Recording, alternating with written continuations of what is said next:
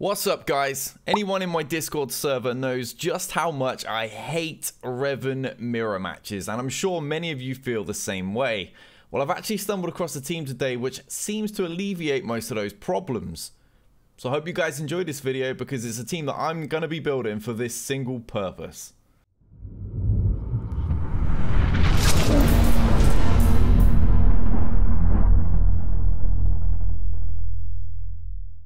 Okay, firstly we're going to cover mods to show you this is not a straw man team. This isn't god modded, but at 305 speed it is up there. It's not difficult to simply scale these numbers to calculate where you'll need to be. Yoda with plus 119 speed and special offense at a solid 6,459. Alright, Jolie is up next, and the most important stat for him is obviously health, and as you can see it's right at the top end with 51,000 plus 118 from speed. Next up, General Kenobi. Got 84,000 protection and 108 from speed mods. And up last we have Bastila. You can see she's got a really decent health pool and 111 speed as well, so it's very solid modding. In fact, outside of Revan with an extra bit of speed and Yoda with a few hundred more offense, this really is a respectable mod set that will compete in most shards. I mean, my main account isn't anywhere near as good as this, and it makes top 20 without refreshes on an October 2016 shard, so this is pretty decent. Right, so Mobile Gamer has set up the team for me to film against, and it's time to show you what mods I'm running. As you can see, I've purposely butchered my Revan. No arrow at all. Speed bonus dead, just a tiny 97 speed. If you're scratching your head and you're thinking that I'm insane, well, I'll explain. It's because I'm showcasing how your Revan can be quite significantly behind your opponents. Not even an offense arrow is needed. I initially filmed this with my Revan at 303 speed, just 2 behind mobile, so I could still go second, but it was still just too easy. Doing this and dropping to just 257 should in theory allow mobile's team to get ahead and eat me alive. But if that was the case, then this video wouldn't even exist. So enough of the teasing, let's just quickly go through the rest of their mods. My Grandmaster Yoda, considerably slow with just plus 60 speed. And his special, I'm slightly stronger at 6,600. I used an offense arrow, same with the triangle, same with the cross.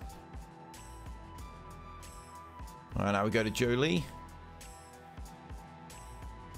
You can see I'm right up there in health as well. I'm still weaker than mobile, and I'm considerably slower than he is at just plus 89.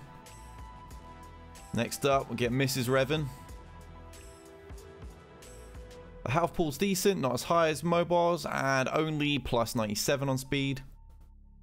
And lastly, the secret weapon Plo Koon. This is the guy that I do actually try to make fast. The faster he is, the better. We got him at plus 117. The rest of his stats aren't too important, although I really do try and get as much protection on him as I can. His triangle, his cross, and his circle are all protection, because the longer he's alive, the more turn meter we're going to gain. Honestly, 2 defense mods instead of the potency ones are probably a better shout because there's so much tenacity around that you're just not really going to land that offense down debuff anyway. But let's get straight into a battle now. It doesn't matter who they mark. I've won this battle 14 times in a row during this filming, and they've marked everybody at least once. But we're going to mark Yoda in response and make sure Revan saves him. Alright, there we go. That's been sorted. Both Revan and Yoda's TM is drained, but this is where Plo shines. His second special will give everyone 50% turn meter and defense up. Now, whether you're in the group who kills Yoda once and then Jolie before mopping up, or prefer to kill Yoda, force Jolie to revive him, and then gamble on being able to kill Yoda, Revan and Jolie before another revive, that's up to you. Personally, I prefer this method as no matter how many times I tested it, we didn't lose a single battle despite being outmodded by every member of Mobile's team. I'll drop Yoda once and then wear him down to finish him with an AoE attack while I'm dealing with another target. As soon as I can, I'll pass strategic advantage to Yoda so he can't be countered, then I can spam any attacks and steal buffs without any risk. I tend to leave it there unless a solid opportunity opens up or unless Jolie is already gone. Plo also brings a little extra to the team. Along with the TM boost, he can dispel 1 buff with his basic attack and has a 50% chance to remove all of them. Very handy for controlling Kenobi or Yoda. We'll just chip at Jolie now until Revan can mark him. Alright, Yoda can get in an extra attack now as he's got strategic advantage and won't be countered. Then this is one of those opportunities actually where we can pass this back to Revan, get an extra attack in, get the buffs off. Alright, let's go for a stun, I think. Perfect. Right, let's get some more turn meter to Yoda. We'll go for an AoE here because I want to hit that Yoda as well, get a bit more damage. I don't really care what we count, we've got plenty of health. Right, now let's pass counter to our team because they have their Revan's focus coming up and we will then counter their Jolee. Perfect. It's quite ideal that they actually went and marked Plo because he's got so much protection, he's actually quite hard to wear down. His kit is also built around boosting his defense, so they'll have fun with that and we can just chop up the rest of the team waiting to mark Revan. If you're able to count their Revan, your life will be a lot easier regarding the timing, but it's not necessary. You know from my live streams, I generally don't bother being moved perfect unless I need to, because a win is a win. Right, let's pass this back to Yoda. Wow, we don't even need to mark Revan. So I guess we'll just do it on Yoda to make sure he dies a little quicker. Let's bring Plo back. Goodbye buffs, and finish. Alright, we've got plenty of time left on the clock, so we can just press auto, but I'll wrap it up and see if Plo can get the kill. Alright, let's pass these buffs around. Let's give that to Revan. Alright, we'll get all the buffs off. Ah, screw it. We'll just finish it with Yoda. And there you go. A nice, easy win. No uncomfortable moments, even while significantly slower. We're not getting tied up with Kenobi thanks to Plo, and we're able to pass big chunks of turn meter to actually give us the speed advantage, despite being the slower team. Let's get straight back in to prove this is by no means a 1 in 20 result. This genuinely hasn't lost even once, and I have actually begun gearing my own Plo after this testing. Right, they've marked Revan this time, which is usually a worst case scenario as it increases the cooldown on our own direct focus. On top of being the slower team, this should give us a steep mountain to climb. Alright, we're going to pass strategic advantage to Yoda, start doing some damage. Okay, let's mark their Yoda as before. And now boost our Revan in front of mobiles with Plo while maxing out the turn meter on everybody else. Alright, let's finish off their Yoda. Nice, now we can actually kill Jolee once we finish dealing with this.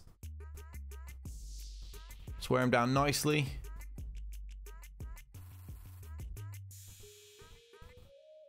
Alright, AoE attack, pass the turn meter. Yoda survived this time, but no worries. Okay, I could hit everyone, but it looks like Yoda's got foresight anyway, so let's just pass these buffs. Alright, Plo can dispel Kenobi again, and we can get right onto Jolee, finally.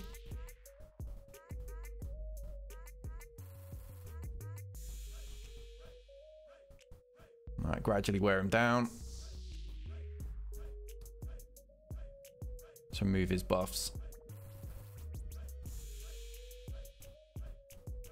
Okay, Kenobi wants to taunt. We'll deal with that in a second. Oh, wow. He actually let us down. Never mind. We got direct focus anyway. That's quite a rarity, actually, that Plo failed us. Yeah, let's finish off Jolee. That's what I mean about just keeping it for the optimal time. Passing it back and forward with no rhyme or reason will often end up punishing you when you run out of buffs and now you can't steal them without getting countered. Okay, they've killed our Plo again. We'll bring him back in a second. Let's get right into Revan while Kenobi's silent.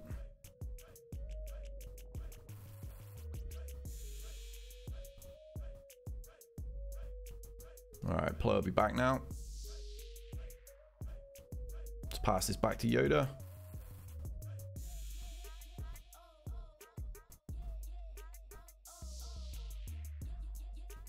And Kenobi's gone. Oh, they're really trying to keep Plo out of the battle this time.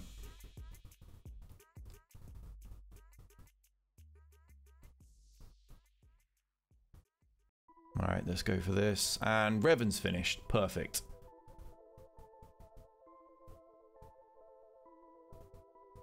I mean, this point again, you can just hit auto, really. If you know the enemy doesn't have either Bastila's buffs or Yoda's steel lined up, calling Plo to assist can actually really hurt the enemy team, particularly when he dispels everything. It's optional, of course. I imagine many will still call Yoda as I've been doing, but it's another tool in the bag of this lineup. Right, let's just quickly finish Bastila off now.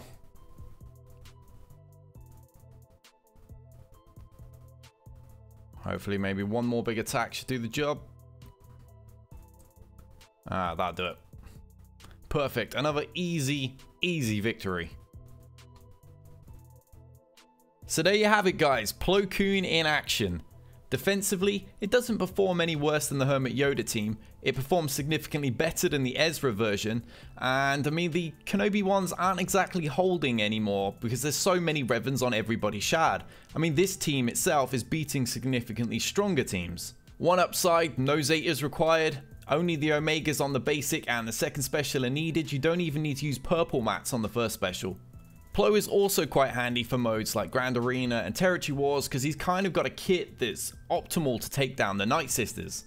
Add in the fact he's not too difficult to gear, doesn't need a Zeta and only needs 2 of his moves Omega'd, it's not too bad of an investment overall. But that's it for this video, guys. I hope you've enjoyed it. If you have, please like and subscribe. Feel free to leave me a comment below. I've got a Discord server you can join. I've got a Patreon if you wish to support me any further. And until next time, guys, we out of here.